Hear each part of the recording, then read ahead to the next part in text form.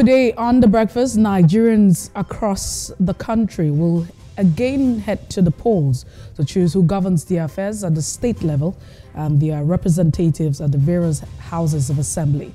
Now, what should be the expectations of Nigerians?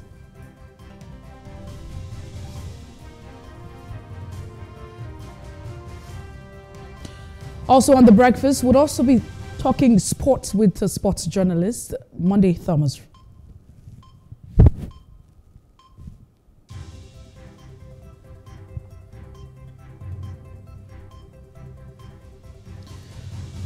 Don't forget to, we'll also be looking through today's newspapers, analyzing the biggest stories of the day. We call it Off the Press.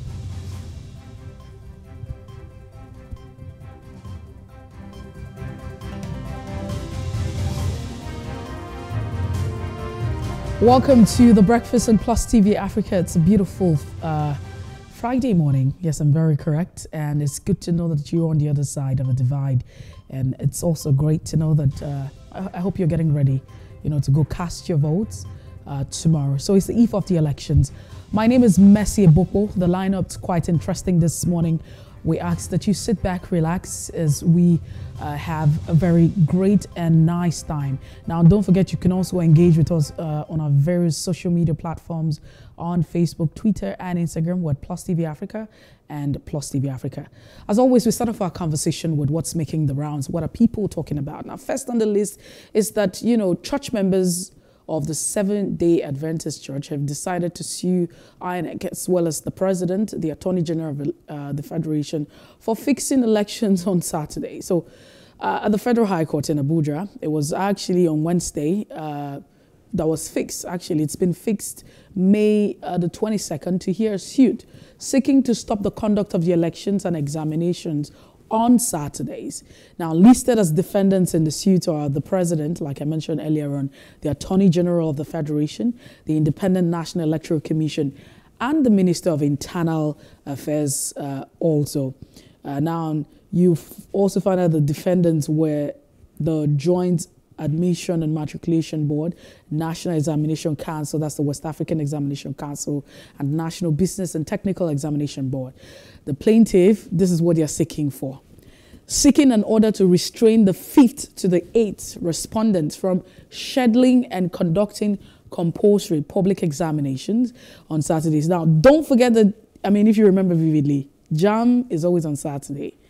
Most of these examinations are Saturday. Everything is always on Saturday, without making an option for members of the Seventh-day Adventist Church to take their exams on the days, on that particular day, other than Saturday. So when we talk about religion, it's quite sensitive, right?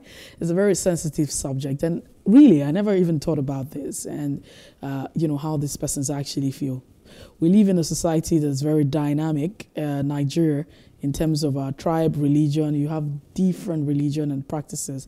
But we're also hoping that the government of the day will be able to accommodate, all of this divergent personality in terms of religion and what have you. And, however, fingers are crossed and let's see how that pans out. Let's see what becomes of it, especially the hearing in May. One would have actually said that, the court was supposed, this is happening at a time where we are supposed to have an election on the 18th of March. Now, don't forget the election was supposed to be on the 11th of March. But do they really have a valid concern? Are their concerns really valid? And what do you make of this? Are they expected to make sacrifices? And,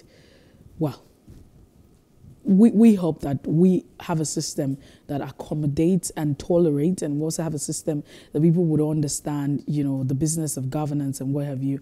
That's the much I can say at this point in time. Now to the next one, which involves the governor of Lagos State donating 100 million naira to the Akere marketers. Now, don't forget that the Lagos State Governor, Babajide Sanwo-Olu, had donated, of course, it happened on yesterday, I beg your pardon, 100 million naira to traders of that market, the Bond Akere Motor Parts and Allied Dealers Association in Ajegunle area of the state.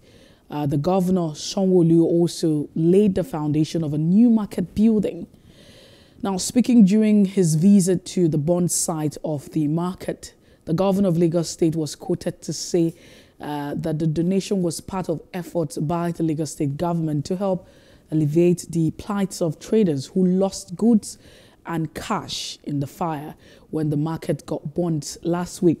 Now, remember that the governor had also said that it was like a promise. He would come back. So he came back. That's nothing that's very common, around us. When you say something, do you do what you say? And that's where the issue of integrity comes. So apparently, the governor lived up to his expectation. He said he will return, and he did immediately to support the people who were affected by the unfortunate incident. But he's also said, because I know that in your thoughts right now, in the conversation that a lot of Nigerians are talking about, is that, oh, it's a political season. This is politically motivated. Oh, it's because it's a campaign. Now, whether or not it's politically motivated, the most important thing is that, these persons have actually gotten support. And that's very, very important. So he said, just before you think out loud, that this is not politics. It's just a coincidence that it's a political season. And so whatever action, whatever government does and, whatever government decide to do and do not do will be tagged as politicking. So I like to quote him. I'm happy to be here to lay the foundation for the new market building. Now it's a story building and a small compensation that will alleviate the suffering and the loss of our traders.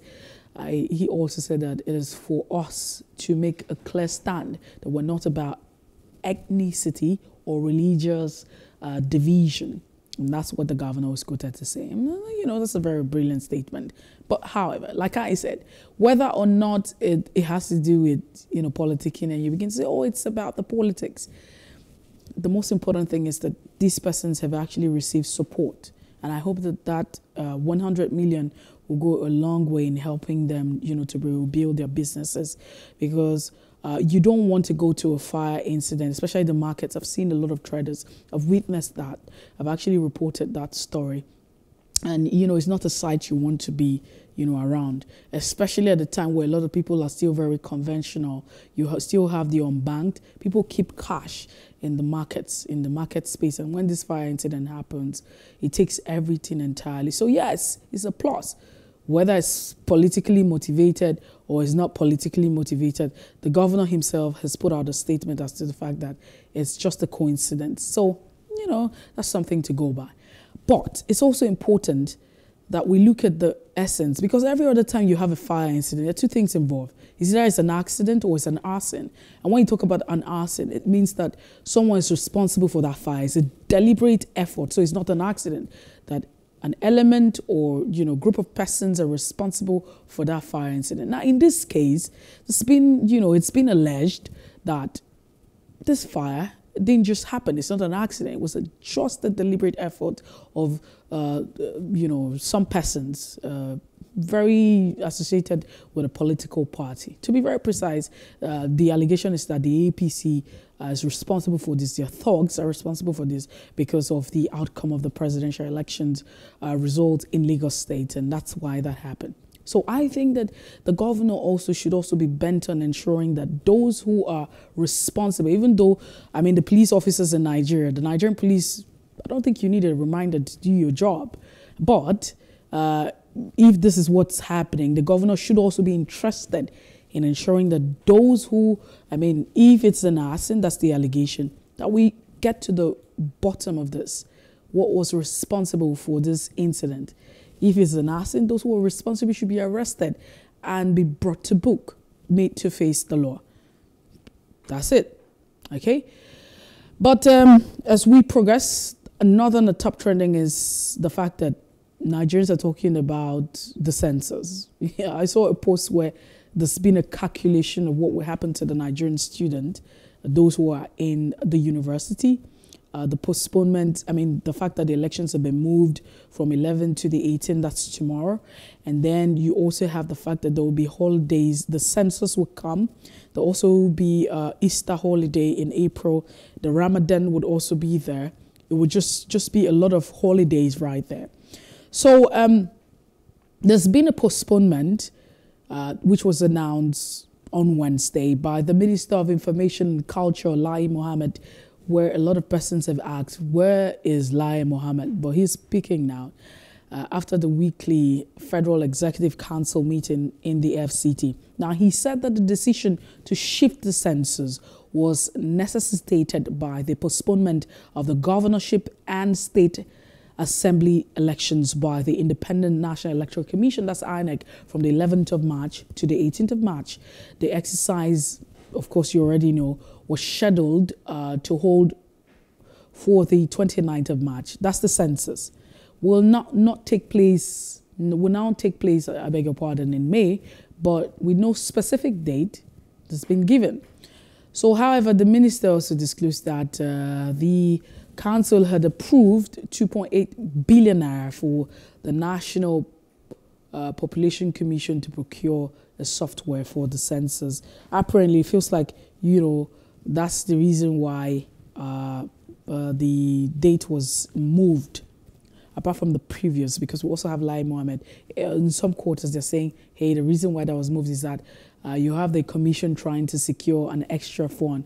If you look at what originally it's been stipulated to be the fee or the amount for the conduct of the election, and then now you have the fact that there's also a need for extra 2.8 million, if I'm not mistaken, then tongues are already wagging. Nigerians are talking about it, and it's a lot to grapple with. But this is the point where we take a break and then join Jide Johnson on the other side of the divide to be part of Off the Press. Please stay with us. Good morning.